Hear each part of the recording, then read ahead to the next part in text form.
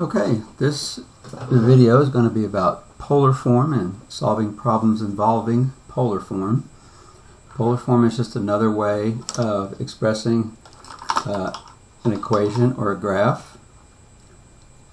So here's a couple of examples. We usually use the letter Z, but sometimes you'll see the letter C in your problems.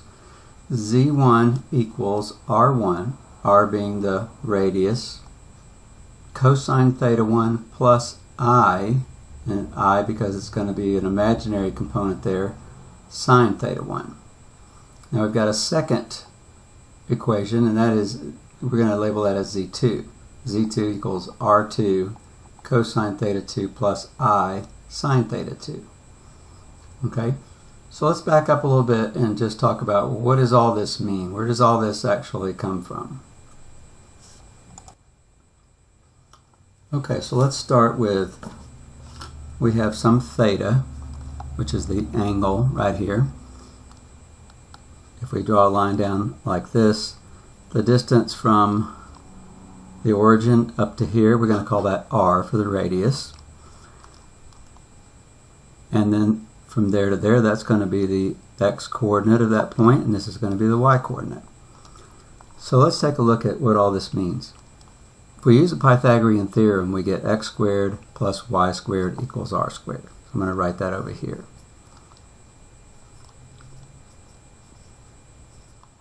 Okay? If we look at the trig formulas, opposite over hypotenuse, remember from SOHCAHTOA, that's the sine. So the sine of theta is opposite y over r. So we're going to write this, sine theta equals y over r. Same thing with the cosine. Adjacent over hypotenuse is cosine, so that's x over r. Tangent is opposite over adjacent, which is y over x. I forgot to put a theta in there.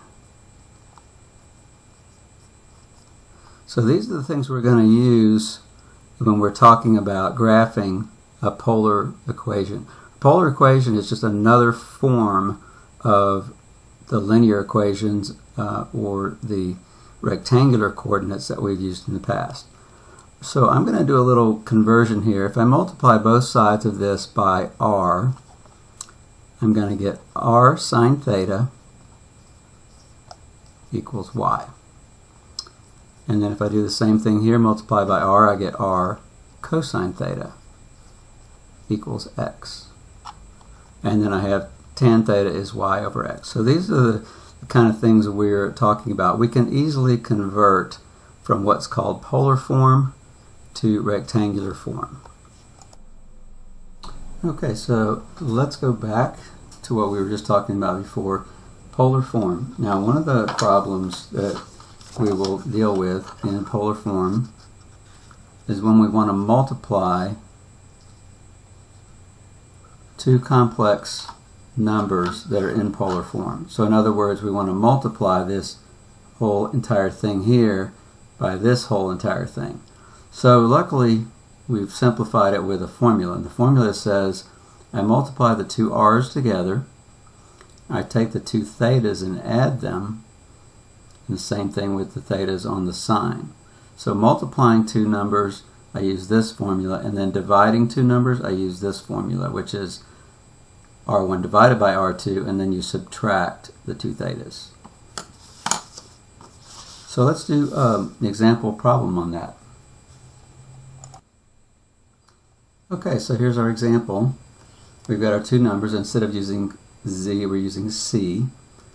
So here's the form, just like we were talking about before. The form is going to look like this, where you've got an r times a cosine plus an I sine. So here we go, cosine pi over 3 plus I sine of pi over 3. And then the second number has just different numbers, 1/2, and then a pi over 4 and a pi over 4.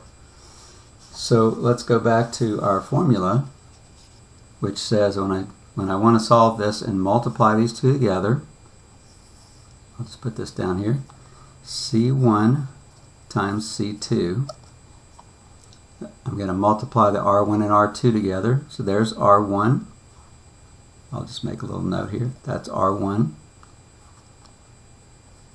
That's our R2. So let me bring this down a little bit.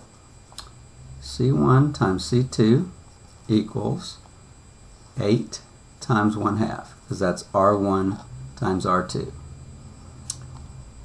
And then I'm going to say cosine, and now we're doing theta 1 plus theta 2. So remember, this is theta 1, and this down here is theta 2. So I'm going to add. I'm going to do cosine pi over 3 plus pi over 4. And then I'm going to put a bracket here so we can tell that's different from parentheses, plus I sine of the same thing, pi over 3 plus pi over 4. Running out of room. Okay, so now we can do some simplifying. I'm just going to take this away since we've got everything written out. So 8 times 1/2, we know that's equal to 4. And this is going to be cosine of pi over 3 plus pi over 4. Now we're going to have to do our adding using common denominators. I won't do the work for that, but that ends up being 7 pi over 12 plus I sine of 7 pi over 12. Okay?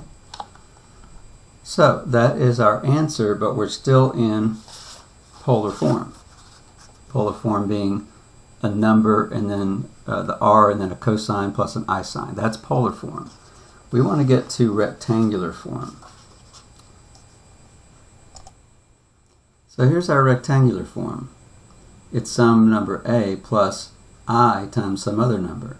So how do we get from this form to rectangular form? Well, it's easier than you might think, because all we have to do really is find out what the cosine of this is. Sometimes we can look on the unit circle and find it, and sometimes we can't. In this case we can't. And then we find the sine of that number and we plug everything in. Alright, so let's go ahead and we're going to multiply that out. Let's do 4 times, now how do I get cosine of 7 pi over 12?